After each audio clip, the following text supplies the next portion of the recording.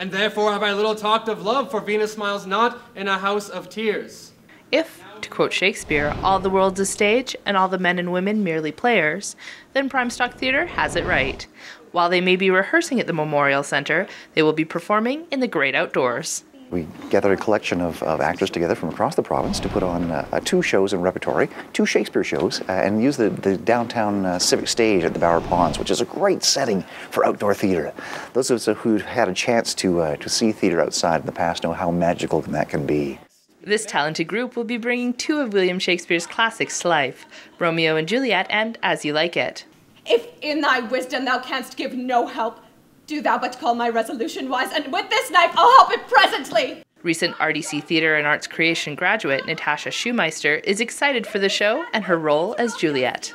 The stage combat's always fun, and at the starting I get to hold a gun. So I mean, I can't really complain. These are all fun things. We actually doubled our crowd last year, which is great. People are coming out now, they're making it an event, and that was our big hope, was that this would be a go-to event for the summer for Central Alberta, really, for people to come to and to see it. And we've had people come from further away, from Edmonton and Calgary, to come see our show as well, so that's kind of cool. We're providing another summer destination spot as part of people's vacation plans. And while they're excited for the shows, there are some challenges to outdoor theatre. You can't predict weather, obviously, right? So we have to prepare for that.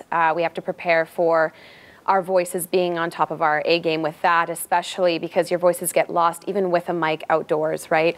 So it's a lot of preparation, but it's a lot of fun. We are subject to the weather, which is great because it had a great atmospheric element to it, and the mosquitoes and the geese and everything else that's happening down there, and the fountains. With both comedy and tragedy, they hope audiences of all ages will come and enjoy the shows. There's something for kids, there's something for adults, there's something for teenagers, obviously, as well, that can connect to this, but just listening to your heart, I think anybody can connect to that. It's open to people of all ages. Admission is free, but we do encourage donations because that's the only way we can pay our actors afterwards. But otherwise, it's free. Come on down, bring a picnic, bring your blanket, and tell your friends.